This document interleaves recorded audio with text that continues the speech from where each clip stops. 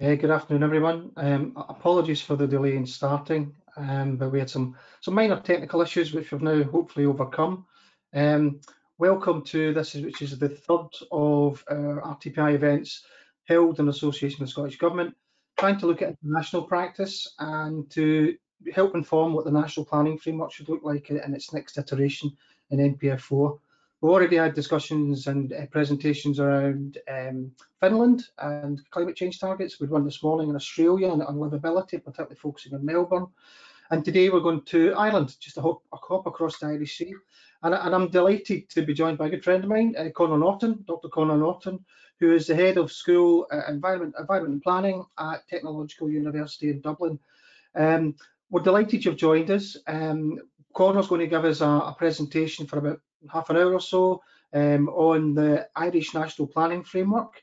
And as part of that, there will be some opportunities for you to pose some questions, to make some comments, to put forward some ideas as well. And if you have on your tab, there is a questions button you can use, or there's a chat function. I will be keeping an eye on them. So please feel free to put them throughout the presentation, and I can put that into the conversation at the once Conor's given his presentation. So a bit about Conor, as I've said already, he is the head of the School of Environment and Planning at Technological University Dublin, former chair of RTPI Ireland. We had the great privilege to work alongside him, current president of the Irish Planning Institute. And I know Conor has studied in Edinburgh earlier in his career as well. So, and I know he keeps a keen eye on what's going on in Scotland. So that gives us a really useful perspective on taking things forward. So I'm going to shut up. Conor's going to give his presentation. And then, as I say, if you can think about questions, comments and ideas, put them into the questions box and we'll have a bit of a discussion at the end of things. So Conor, the stage is yours, as you say.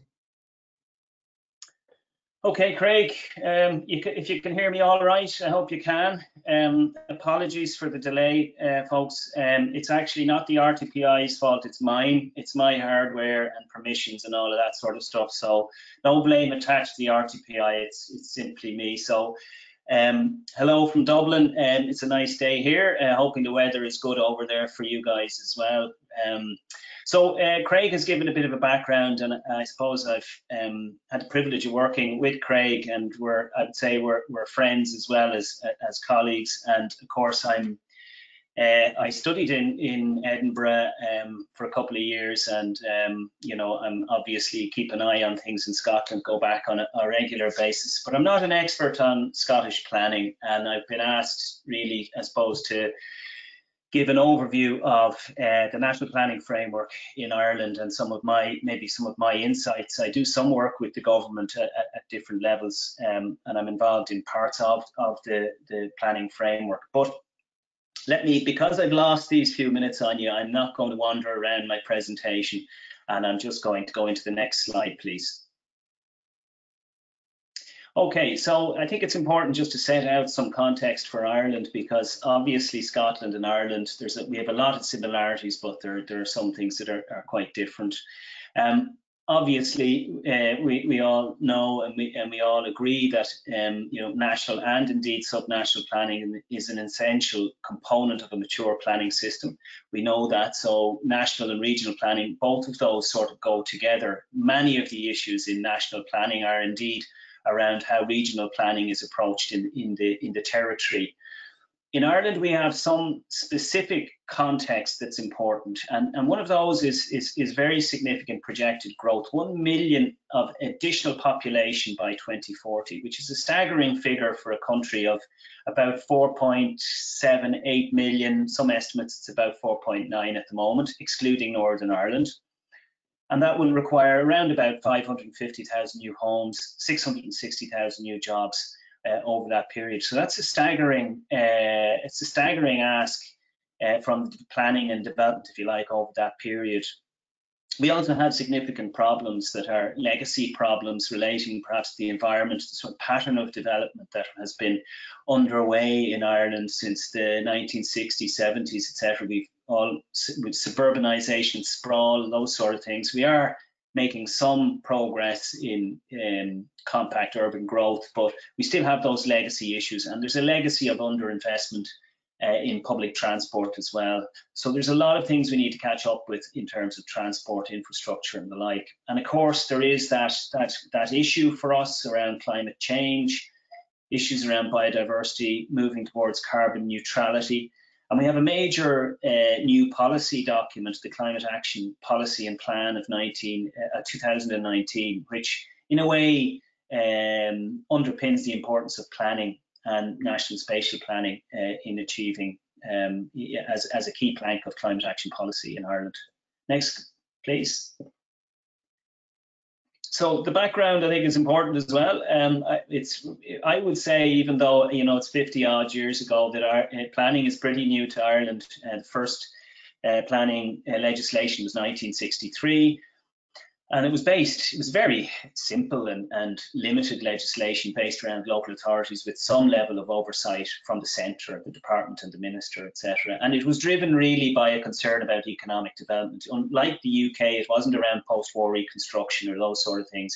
It was around a new economic agenda, opening up the economy in Ireland, etc. So a different push and origin. And some would argue that, it was a system that was introduced not by the bureaucrats, the technocrats, and not necessarily by public demand. So we've always had that issue in Ireland about buy-in to the whole idea of planning and planning legislation, etc. So it was overhauled in 2000, and it included a lot more of the local functions, regional plan making processes and the like, and more functions at the national level. Next slide, please. So here's our basic structure, very similar to the UK and Scotland. We really only have two tiers of government. We've got local government and we have national government. And in the middle, we have what I would call administrative governance, which are the regional assemblies, of which we have 3, but they're not directly elected. So they're not a formal tier of government, but for planning purposes, they're part of the governance structure in Ireland. Next slide. So I think it's also important to consider the actors that we have. We have a unique system in some ways in that we have the development management, if you like, is an executive function in Ireland. So those decisions in development management, planning applications, etc., they're made by the recommendation of professionals to the chief executive of local authorities. And we have a body called An Bord Pleanála, which is the Planning Appeals Board, which was set up in 1977. It's an independent board, which allows for appeals and reviews, and it's an open third-party process. Some changes of function have occurred in recent years. For example, some strategic infrastructure applications go straight to An Bord Pleanála. And more recently, strategic housing developments of over 100 houses over the last 3 to 4 years now, 3 years, have been going directly to An Bord Pleanála. And this is quite contentious for planners and the planning system in Ireland.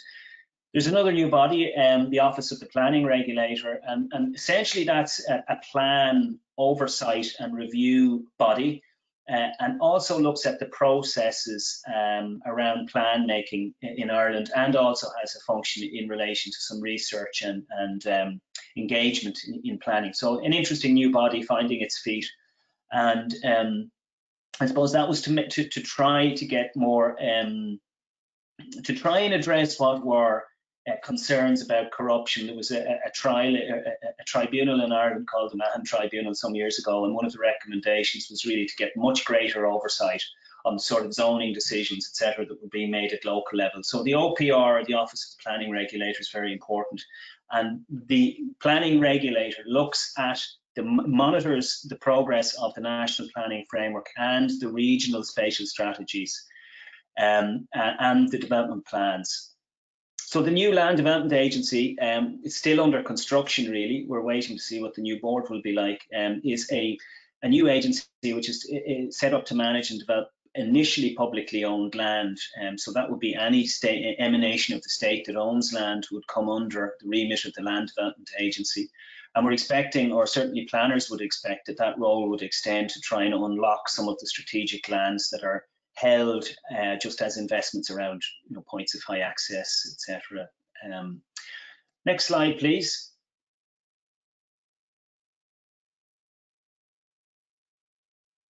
Lisa, if you can pop on. Yeah, great. Okay, so a little bit of early national and sub-national planning in Ireland. This is just to tell you, it's not a new exercise, but it's not entirely successful one either. The first concerns about regional planning were very early in the 60s as well, and the Buchanan report was 1968, and it did look at this sort of balanced regional development of national capital. Was identified obviously as Dublin, but we could see that there were national growth centres also, and some regional growth centres, smaller regional growth centres identified in the Republic of Ireland, but it was never adopted. There was no framework, indeed, in a legislative sense to adopt or translate it into planning policy, but it made its way in some ways into industrial policy in the 1970s, but it was weakened again by political decision making, and industrial development was just spread pretty much evenly across the country with very little regard to spatial planning. So it wasn't a success, and it was something that really was the interest of people who were interested in planning and academics and the like, but it was never implemented. But remarkable similarities with what's being proposed at the moment. So next slide, please, Lisa.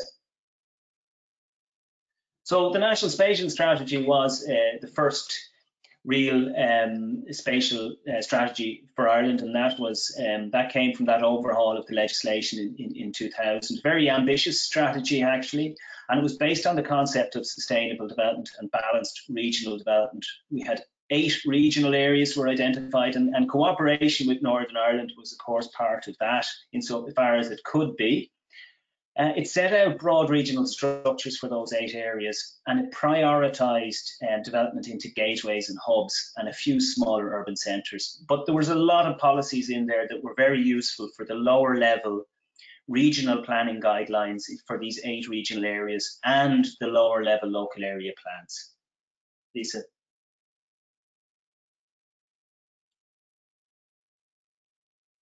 Okay.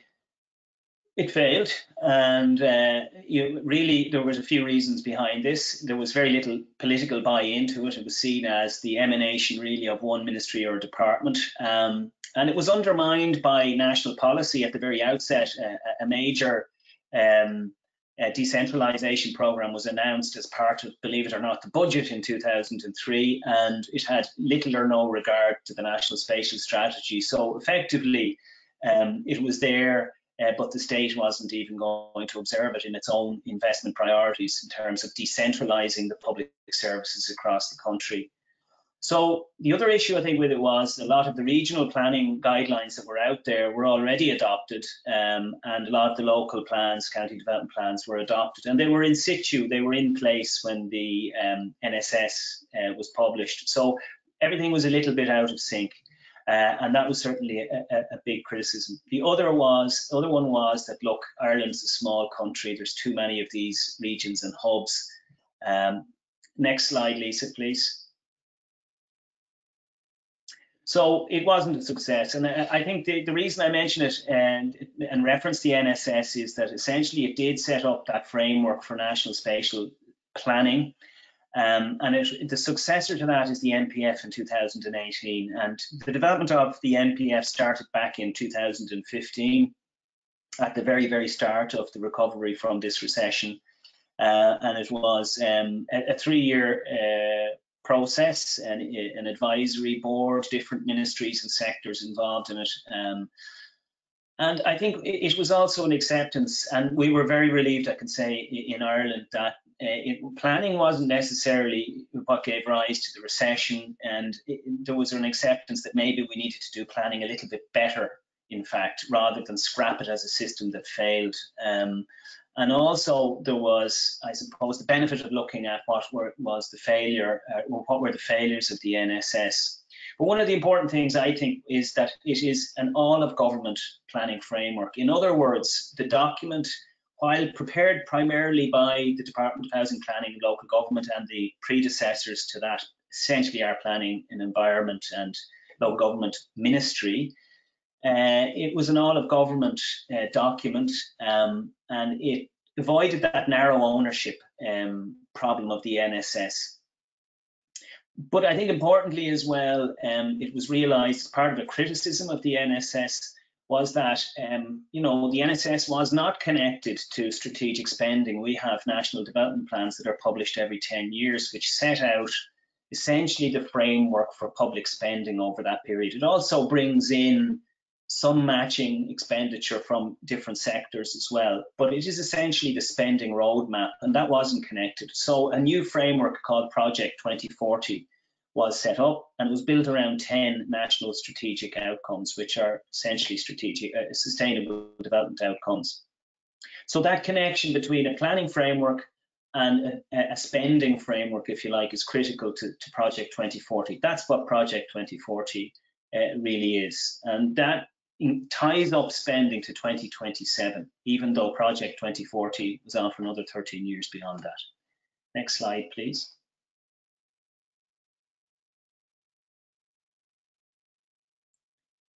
Okay, so you know, I don't need to dwell on this. You probably have seen this, I don't know how many dozen times already, but if we don't put it up, you know, we could get into trouble. Essentially, the Sustainable Development Goals, etc., all of them in one way or the other intersect with plan making. Obviously, our eye is drawn to number 11, maybe sustainable cities and communities, but there's a lot across the whole of those goals. Next slide, please.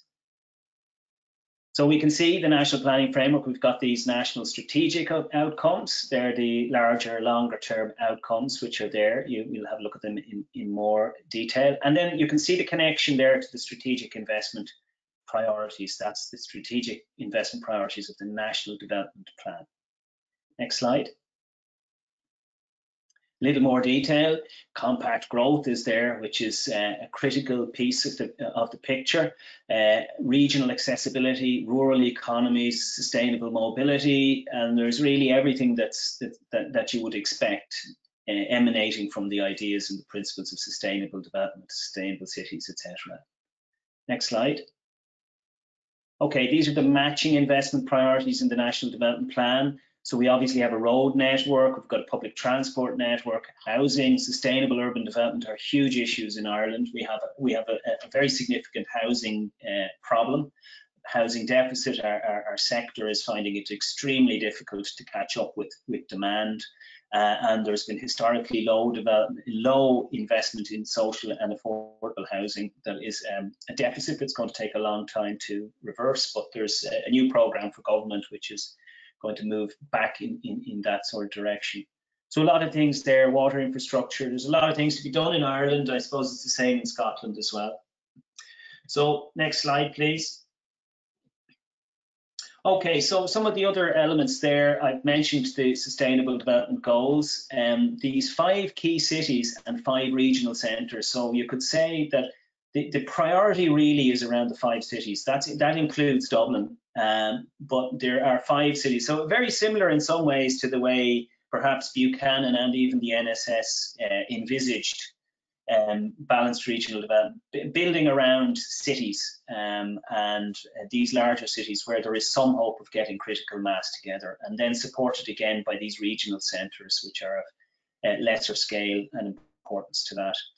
Limits on greenfield development, 40% of all development to be in existing built-up areas. Now, there's room, you know, this is not spread equally, and there's a range of between 30 and 50%, 50% in the case of Dublin metropolitan area. Big challenge, and a big challenge in the development sector as well, starting to move more towards brownfield refurbishment, dealing with obsolete land sites, all that sort of stuff.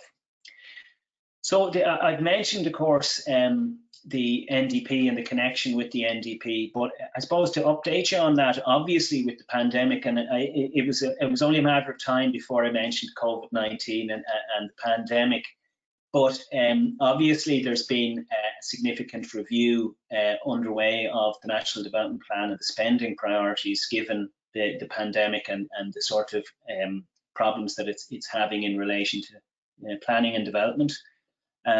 But I suppose the positive thing there to report is that there's a new programme for government. We have a coalition government. We have had coalition governments in Ireland for the last 15, 20 years, but this government is basically the 2 central parties that were arch enemies for, well, we're not sure for what reason, but it goes back maybe 100 years to a civil war. And then we have the Greens, who've had a very strong impact, I think, in the programme for government. But the upshot of it all is that there's an increased spending in public transport, a town centre first principle in the programme for government. So this is a political manifesto, very, very positive from a planning point of view, but we really have to see how it's going to drip down into planning policy. And then there was a package, a stimulus package in July, I suppose, that shouldn't be forgotten, which put a lot of emphasis, about 200 to 300 million into local mobility measures and town centre improvement measures. Again, very slow in terms of getting these things done on the ground, but I think positive things for planning. So that's on the financial side of that. And something I shouldn't forget, of course, and I know Scotland's ahead in this, but we have a draft marine planning framework. I'm on that advisory board as well, and we've been working on that the last couple of years. But we've a draft now, and certainly the approach in Scotland and other countries across Europe was very, very useful in terms of looking at the framework and structures of that within the European directive requirements. So there's a strong integration, and we made sure of that in the NPF, made strong representations that the marine and the terrestrial planning would be very closely integrated. Next slide, Lisa. Okay, so an analysis carried out by the department itself in 2018, I think is interesting, and some of it I've spoken to the department, and many of these things remain the case. Dublin is very much the primary settlement in the country, and it has a huge gravitational pull, if you like, on development and settlement. So it's a really big problem to try and reverse that sort of trend. Unchecked, undoubtedly the city would continue to grow and in proportion to the rest of the country. So this is going to be a major task, and so the investment, it's going to take a full effort in terms of investment, all public investment, and then to try and funnel private investment to try and in some way influence that very strong investment trend. So the other issue is that the regions and other cities, they're relatively small in Ireland, and they're not really of scale, and they would need to develop, and they would need the infrastructure to develop. So there's a lot of work to be done for cities the likes of Limerick and Cork, for example, in particular, in terms of building up their infrastructure so they can actually act as some sort of a counterbalance to the development of the city. And there are issues, of course, with the settlement pattern that I've mentioned. We do deal with issues of sprawl and urban quality, and they're very big issues, I think, for us in Ireland. And there's other big externalities. There's peripherality. There's that word, I'm sorry, folks, but Brexit is really a big one for us as well. And generally our position, our geopolitical position in the European context and what's happening next door. And I suppose one of the other issues is there's a major hope, if you like, that some of there's 4 or 5 funds that are there that they can be used as sort of catalysts for this balanced regional development. And one of them, well, there's 2 of them. There's the Urban Regeneration and Development Fund and the Rural Regeneration and Development Fund. There's 1 billion in the rural and there's 2 billion in the urban. But the rural one is really about small towns and villages, towns of below 10,000 population, and the urban is for settlements that are larger than that. Okay, next slide, please. I'm trying to keep to time here. Okay, there's just, I suppose, a graphic, and the National Planning Framework surprised some planners that this is the only spatial graphic that's contained in the document, and so a lot of people were concerned that maybe it wasn't, it really didn't clarify corridors and zones at the national level. But it was a highly political document, and it was a document going to the Cabinet for the first time, so maybe the officials might have thought that it was wise to try and get it over the line and to work on written policies and strategies, and not to be too descriptive around the spatial context. As a result, of course, a lot of emphasis is now placed on the regional spatial and economic strategies for each of these regions that you see, with the exception, of course, of Northern Ireland, which does have its own strategy, to 2035, and there's a certain linkage to that as well. Next slide, please. Okay, so I think one of the things that did happen, and was the rationalisation of the regional structures in Ireland. We used to have 8, and that was what was in place for the national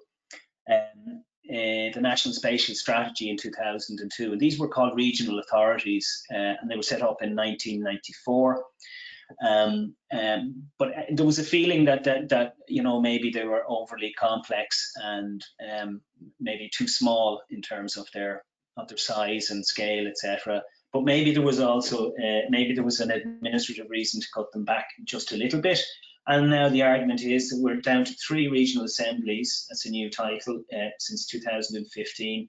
And some people are arguing that these are just too big to be reflective of the realities of the regional structures, etc., of Ireland. But look, that's the structure now. Each of these areas that you see has an assembly, but these are not directly elected entities. They are, I would call them, administrative constructs and a part of the governance system for planning, but their functions are not extensive in planning either. And they comprise elected members from local authorities. So in other words, the elected members in the assemblies are voted in on a local basis, but they have a regional remit when co-opted, if you like, or nominated for these assemblies. Okay, next slide.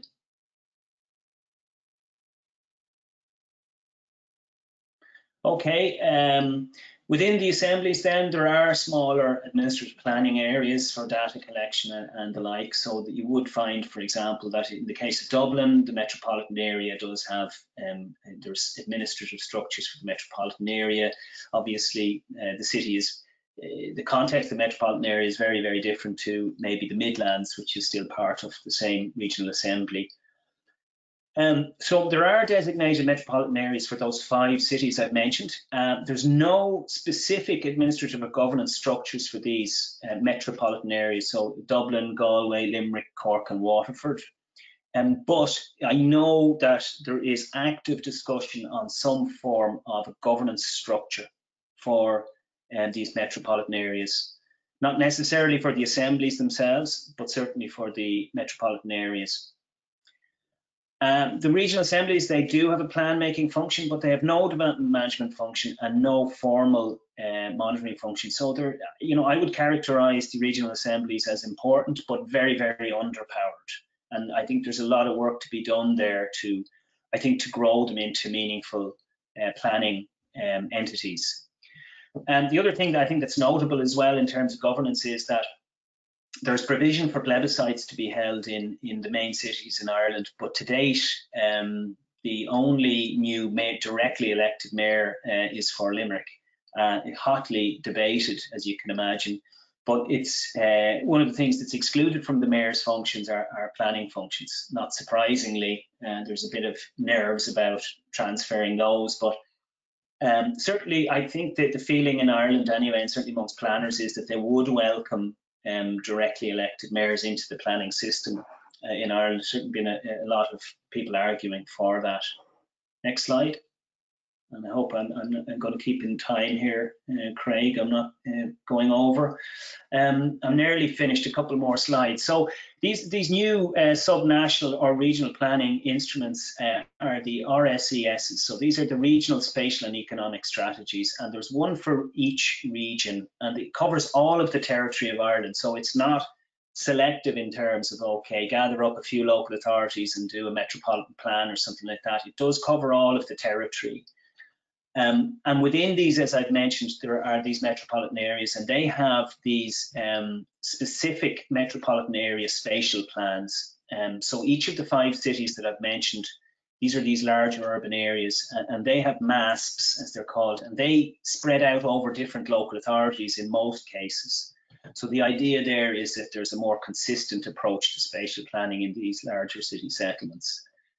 And the RSESs and the MASPs coordinate, or are supposed to coordinate, the statutory development plans for cities, counties and local areas.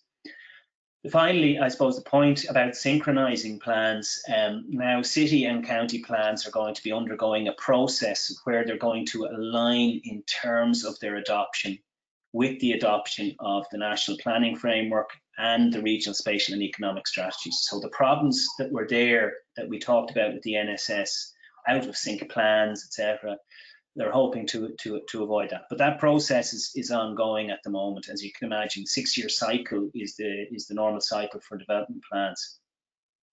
Next slide, please. Okay, and on delivery, I think this is another important point. A delivery board has been set up for the NPF. I mean, as planners, we've always been criticised, I suppose, about, you know, that's all great, that plan is fantastic, but how are you going to do it? What's your delivery strategy, etc.? But you know, from an early point, it was realised that, you know, it has to have some sort of implementation process, and the delivery board was established to do just this. I think importantly, it's co-chaired by planning and where the money resides, and that's the Department of Public Expenditure and Reform. That makes the strategic longer-term decisions on investment and the National Development Plan, etc. Department of Finance is different. That's kind of like running a current account. The Department of Public Expenditure and Reform is more about fiscal management, etc., over the longer term. So those two departments actually meet on a very regular basis, every 6 weeks to 2 months. And they also meet with their technical advisors. So the principal planner and the senior economist will also meet and coordinate projects and programs. There's a projects and programs section now. So they're frequent and they're regular. And there's also a revised spending code to reflect, you know, more balanced decision making, particularly decision making that will reinforce planning objectives, etc. And there's interestingly as well, although I haven't tried it, there's a new projects tracker. That's a new open source GIS tracker which shows how the projects are being implemented, where they're being funded, etc., under the delivery board of Project 2040. Next slide, please. There's other notable roles that are very influential, I think, as well. We can't forget, you know, expenditure in different areas and infrastructure. They're huge issues for planning. And under the Department of Housing, Planning, Local Government, Housing, Heritage, Local Government and Housing now, I think it is, or Housing, Local Government and Heritage. The name keeps changing every time there's a change of government. But for example, you know, you've got a lot of clout there if you can just pull it together. Irish Water, for example, which is a national infrastructure and utility service for water with a very, very large budget, public housing and housing infrastructure budgets, management of the private construction sector, so the construction sector group. I'm on that group myself, seeking to kind of get looking at procurement issues in the industry, insurances, you know, speed of planning processes and things like that. Overseeing the regional spatial economic strategies, that's a role in the department as well, and monitoring the spatial development patterns that are occurring. So that sort of work is ongoing as well. So importantly, annual reports, we're still waiting. This report 2018 was published last year. We're still waiting for the 2019 report, but these are very useful. I think it forces also openness in terms of the expenditure of these public monies as well. And the review I've mentioned of the NDP, there's a new programme for government. It is agreed that the recovery in Ireland from the pandemic is to be investment-led. So the government has added another 500 million on top of the programme for government into an investment-led recovery. So it's different from the last time when maybe austerity was pushed, and this one is more about maybe trying to get counter-cyclical measures moving. So a lot of rebalance there as well.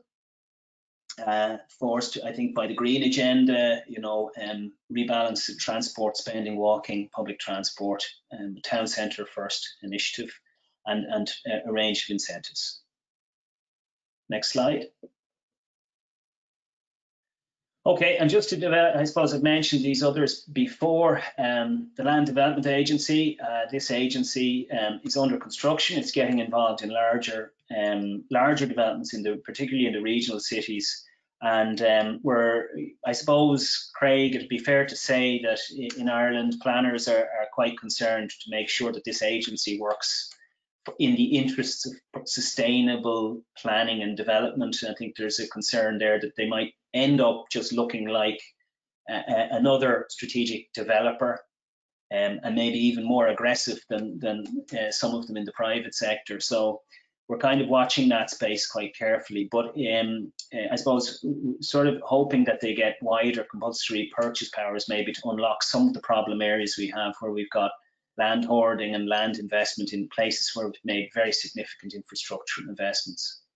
The OPR I've mentioned, and I've gone through that before. And there was a mention of an urban regeneration and development agency, which has probably been replaced by the Land Development Agency. But I think that debate is to be had. We do desperately need more guidance, expertise, etc., in the urban regeneration area in particular. Next slide. Okay, general issues. With the implementation, we've obviously had a problem with construction output. It hasn't recovered, even though, you know, population growth has occurred. The construction industry was decimated in 2010. It just fell off a cliff, and it hasn't. In no way has it recovered back to what are considered to be sustainable numbers in annual numbers, and so not enough development at the right time and in the right places, basically. There's a continued trend to centralisation. We know that some of the figures that are being monitored at the moment, the city and the commuter belt, they continue to develop. So something, these other 4 regional cities, there's going to be a major push and a major effort to try and address that. This dispersed settlement in the countryside, which we have in Ireland, is still a problem. 42% of homeowners describe themselves as living in one-off houses in Ireland. Staggering number compared to, you know, what we actually do for a living. So even dealing with that as a legacy is going to be tricky. Alignment with local development plans, that still has to be done, but that is a work in progress. So the key challenges, I suppose, that were identified were institutional and governance challenges. This is essentially, I think, one of them is about the role of the regional assemblies. That really has to be clarified, because so much work is placed at the door of the regional assemblies. Leadership is certainly an issue. And, you know, the monitoring of other government departments outside of public expenditure and reform is always going to be an issue, of the other sectors as well, to get the alignment there. There are issues around, you know, land values and land value capture. That's back on the debate here, but, you know, that's been on the menu since 1973 or 1974. So that's just going to keep coming back up. Next, please. And then there's the issue of fiscal and financial issues. And, you know, the market is not in line with what the planners want to do with the country, basically. And there's an issue there of incentivizing and to address the whole idea of viability of development in these other regional centres. And they're being looked at within EU rules, you know, openly available measures, etc. And those funds I was telling you about, they're quite important, but they're catalysts. I mean, sadly, 3 billion over 10 years, as they're 9 years or so. Unfortunately, given the scale of the problems, it's not quite a drop in the ocean, but, you know, there need to be a lot more private investment and other focus of development into these centres if this fund is going to be properly leveraged. So essentially, there's going to be, you know, there's a lot of work to be done, and maybe not in traditional areas we've thought of as planning, you know, land policy, land management policy, land ownership policy, these things. And we see these as being very, very important. Targeted infrastructural development, and, you know, really trying to influence the development and trying to focus growth. Next, please. So conclusions: considerable change in Ireland. We've learned a lot from the inadequacies of the system over the last 55 years. I think the positive thing about the MPF is that all of the sectors have been brought in, and all of the sectors and departments are required, at least on a policy basis, to align with the spatial strategies of the NPF. And there's been a lot of interest in the model, but I suppose Ireland is small, so we have the potential there to try and at least integrate the sectors a little bit better in terms of spatial planning objectives, for example, health, tourism, whatever the sector might be. And there's definitely a need to really work on the sub-national, regional level. Greater governance and planning roles are absolutely inevitable and needed. And the crunch is really going to come at the local level when all of the aspirations and policies, etc., are going to actually have to be implemented. And we are going to see a bottleneck in Ireland very, very soon because of perhaps the lack of resourcing and expertise at the local level. And I'm anticipating that maybe in the next 2 to 3 years in particular. And I suppose what the last point I would make is with everything, I suppose the higher a policy framework is, the more, what would you say, influenced by political decision making it is. So I would say that I would categorize planning policy at national and regional, not so much regional, but certainly national level, to be very vulnerable changes of government and political changes in political winds. Okay, I think that's it. Lisa, is there another slide? No, and I've left a few more slides there on the regional side of things, but I'm not going to go through them.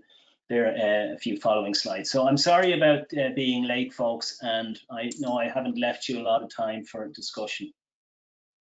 Conor, can I thank you for that? I hope you can hear the virtual applause ringing around the virtual chamber. That was a really excellent outline of the way the system's going. For me, the system in Ireland, there's a lot of really chunky, real planning type things in there, which are perhaps not been given that sort of strength in other parts of the world, in the UK as well. There's a lot of love going around in the chat I'm getting for this idea of a one government approach. I think that's something which is of interest, I think, to Scotland as well, something the Scottish Government have been trying to do with the National Planning Framework as well. But there's some questions around that as well, as to how does that trickle down? How can you ensure, how can you encourage that joined up approach in the cities and the regional centres? Danny McKendrick from ADS, Architecture Design Scotland, has been quite keen to ask that question. So is that working, or is it too early to tell, or are there things we need to do? I think it's very early at the moment. At the national level, certainly in terms of preparation of the document, it worked, because I think from the outset there was an understanding that you absolutely needed to bring in all of the other sectors at an early stage and keep the consultation going, as difficult as that might be.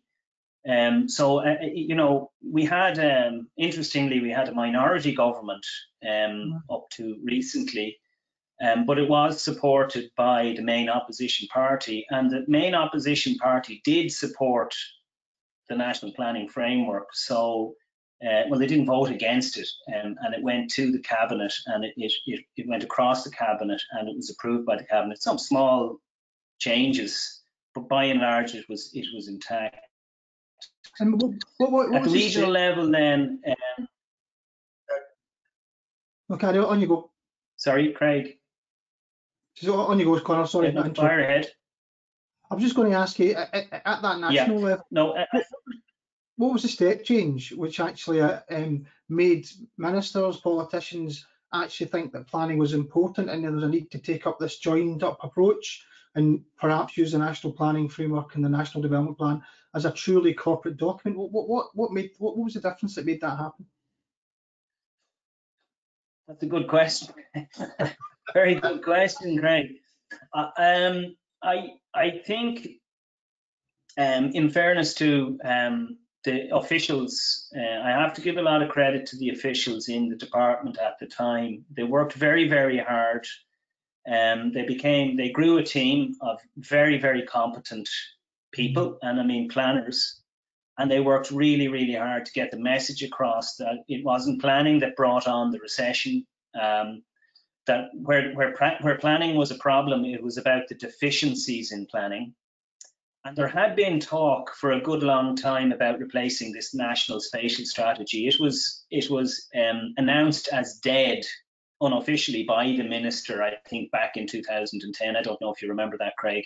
Just off the cuff, just said, well, the national spatial strategy just doesn't matter anymore. So I think there was an attitude, certainly amongst people, to understand that it was deficiencies in planning rather than bad planning. That was the cause of this. And there was a willingness, I think, given the state of things in 2013, 14, etc., there was certainly a new willingness to look, let's try and organize this a little bit better. So I think administratively really got their act together, and there was a more political openness now to say, look, we've really got to try and organize things a little bit better in the future, Great, that's really useful.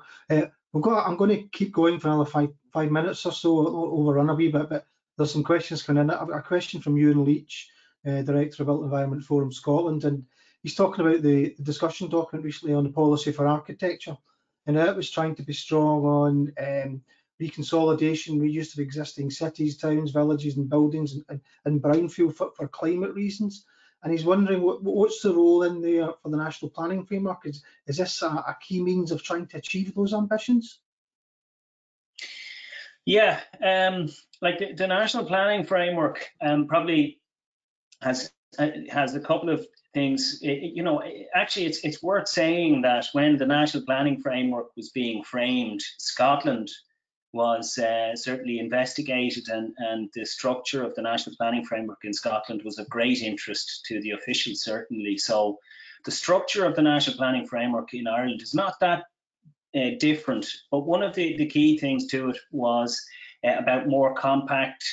One of the key planks, it isn't structured around sectors in particular. It's structured around sustainable and compact cities, diverse rural communities, etc., etc. But one of the things there, one of the important things are these national planning objectives. And these are very, very important policy objectives that are used by planners at a variety of different levels. I see them turning up, for example, in planning applications. And that is that commitment to the built and the natural heritage and to conservation is very much part of that. Associated with that, we have a range of planning guidelines. They're general planning guidelines that are made under Section 28 of the legislation. And they cover specifically issues around development. They might they're topic-based, really, like retail. There are guidelines that are issued, produced by the government policy on architecture. While it's not planning guidance, it's certainly national policy that needs to be considered in framing planning policy, and also maybe down to the level of development management. Okay, that's useful. They're not formally part of the planning system. They're not formally part of the planning code, but they are. It is important, and the planning. There's also new policies coming out on placemaking from that area, and there's been very, very useful guides, but they're not formally part of what we call the planning guidelines. Right, that's useful.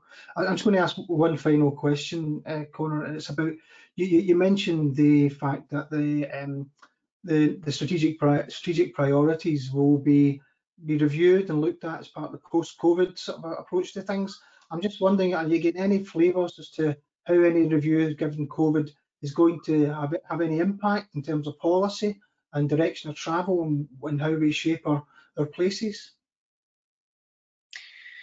Well, I think probably, Craig, in two areas. One, I suppose two things came together: COVID and also a programme for government came pretty much at the same time. One thing that's probably became apparent, and I know it's apparent everywhere, was the value of our local, where we live, the places we live, and local accessibility and quality of place and things like that. So one of the big changes, I think, it has already happened, and that's a reallocation of funding towards the balance is more towards public transport, cycling and walking. So, I mean, I think the strap line was that we will be spending €1 million a day on cycling and walking over the life of the government for the next 5 years. So there's been a bit of a rebalancing in that area. But you know, that doesn't mean that the funding has been withdrawn from maybe road-based projects. So in essence, additional funding is being put into public transport. And then there's another, these things are being matched then with local permeability, local improvements in town centres. So the funding is around maybe improving the pedestrian and the cycle infrastructure of towns, villages and urban centres.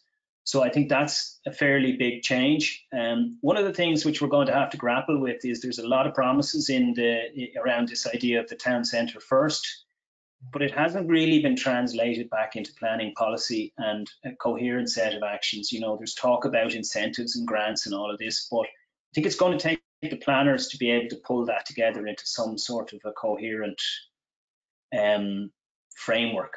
And our argument now probably with the government will be that we really need to put the emphasis back on good plans and much more plan making.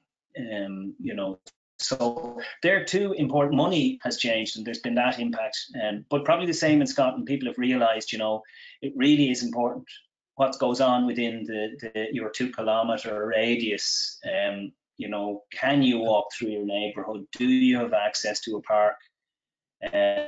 All of these things that people may have taken for granted when they were car-born or whatever, you know. Yeah, no, that's really good, because the programme for government in Scotland was published early in the week and has a commitment to putting in place 20-minute neighbourhoods across Scotland, which ties into those very concepts which you've talked about. So I'm going to round things up there. I'd just like to say thank you, Conor. There was a hell of a lot in that, and a hell of a lot of it's incredibly relevant, I think, to how we're taking things forward in Scotland. So it's been really informative, really useful, lots of food for thought in it as well. So thanks for taking the time to pull that together and to join us and sharing your thoughts. I think it's just incredibly useful and informative. So thank you very much. I'd just like to thank everyone else who's joined. I didn't get through all the questions, unfortunately, but thanks for coming along.